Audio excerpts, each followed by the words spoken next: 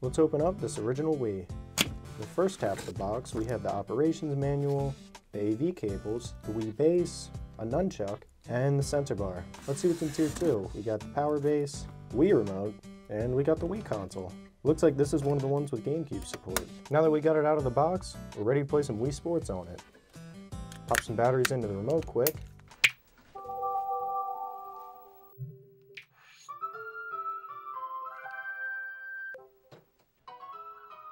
I used to play so much bowling back in the day. I remember my grandma would always win. Let me know what you want to see next.